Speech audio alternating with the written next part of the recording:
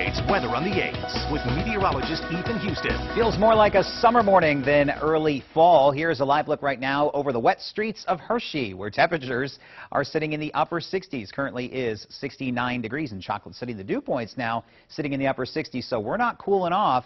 Notice the winds right now out of the southeast today. That's actually one of the lower spots. We have some steady winds across the area as high as 15 to 20 miles per hour. Out on Super Doppler 8 Live radar, just light and spotty across the area, but notice the rain coming in from the west back toward Bedford and just outside of Chambersburg. That rain is going to pick up through the mid-morning, and it's going to come down for a couple of hours. Here's a look at the timing of the heaviest showers. We're mainly talking about 10 o'clock to 6 p.m. for areas along and west of the Susquehanna River. Areas east of Susquehanna River will see the heaviest rain between 11 o'clock and 8 o'clock this evening. Concerning the threat for some embedded stronger thunderstorms within that heavy rain, we're talking some heavy rain and some gusty winds. I'm also not ruling up a spin-up brief tornado that touches down. Chances for that are very, very low, something we'll keep a very close eye on. Here's a look at the News 8 Storm Team forecast. Right now we're near 70 degrees. We're only going to climb a few more degrees today thanks to that widespread heavy rainfall. Then as the cold front moves on through, that will drop us into the upper 50s overnight tonight.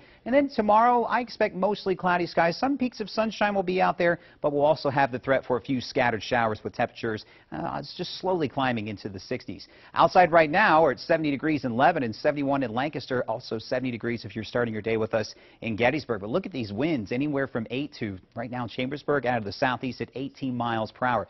Again, wind gusts could be as high as 30 to 35 as the rain starts to move on in and become a bit more intense. So you can see off in western Pennsylvania, steadier to moderate heavy rainfall, also some stronger thunderstorms right now in northern portions of Virginia.